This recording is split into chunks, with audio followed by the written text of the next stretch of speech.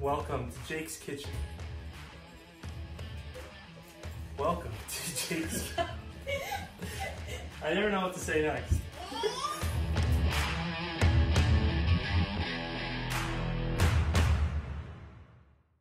Welcome to Jake's Kitchen. Today we're going to show you how we like to cook up elk steaks. Obviously, this is one of the main reasons why we do what we do. This is delicious, 100% organic. The way we like to do it is what you call the reverse sear method. We've cooked elk steaks a million different ways. Just straight sear, on the grill, sear, and then oven. And this way, it will come out delicious and juicy every single time, okay? So these steaks have been sitting out for about 45 minutes. You want to try and get them to come up to room temperature. That way you get more of an even cook. Even cook. A lot of people like their steaks a bit thicker. I like mine about an inch thick. That way you get a lot of good crust.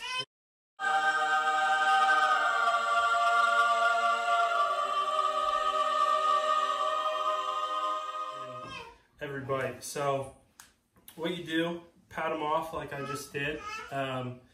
Choose your favorite rub, okay? This stuff right here, Cosmos Q, is the best stuff that I've ever tried. So that's what we're using today. When you rub it, be, not afraid of putting too much rub on there,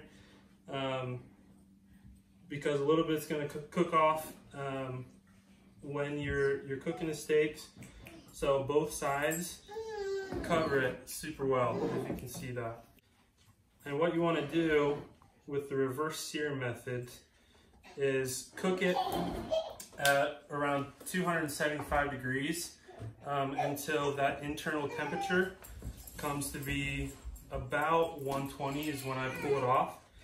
That way it cooks evenly through the full steak, and then you bring it back and you sear both sides for about 45 seconds to get that good crust that you want, okay? So you can do it in the oven. The first time I tried this was in the oven and it was delicious.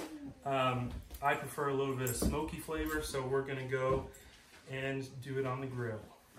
All right, so we're out here at the grill. We're in smoker mode right now. We're right at 275, so it's right about perfect.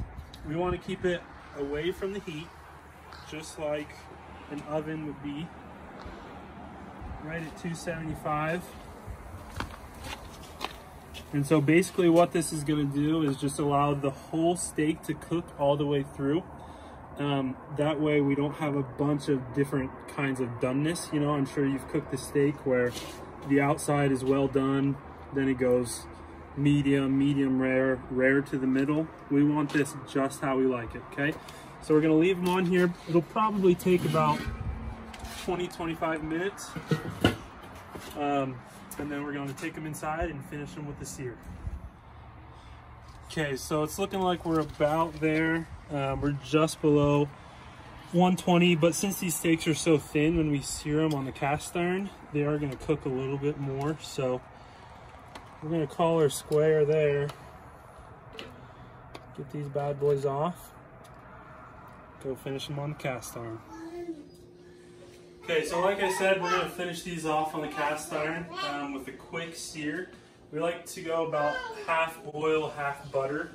Get it really hot with the reverse sear method. It's not going to be on very long, just about 45 seconds to a minute on each side. So just coat the bottom of the pan with oil. I'm running canola oil right now. Really anything that can burn hot will be fine. And then we go about half butter as well. Give it some good butter flavor. Yep. Let that melt and then we'll get those steaks on there.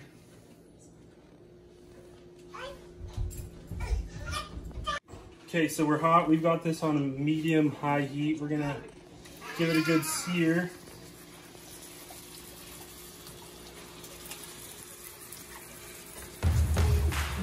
that roll for about 45 seconds on that side.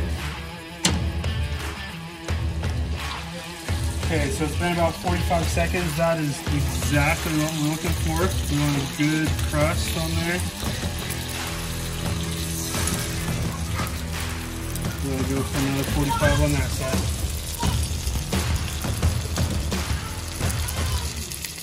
Okay, so we're good on that side. That is money right there.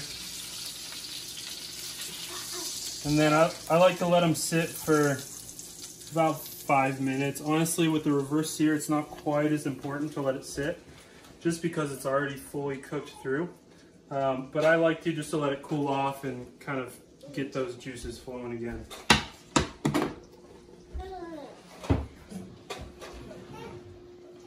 All right, so we've let these rest for a little bit. We're gonna dive in, see how they turned out.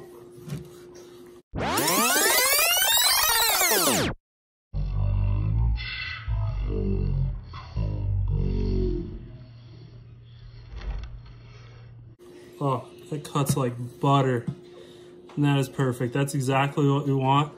Just a slight dark edge around the outside, then the whole inside is that perfect medium rare that we want. So we're gonna slice this. Another hot tip for you, always slice against the grain. That way it helps make the meat super tender and easy to chew through. Okay, so you know the rules. Camera guys always get the taste test first. Steven and Cam. Oh man, I'm pumped. That's all right. Okay, give it a taste. Gosh, those juices. Guys, that's pretty good. How is it? Melts in the mouth. That's what we're looking for. Bang. Elk steaks, reverse sear, money every time. Say,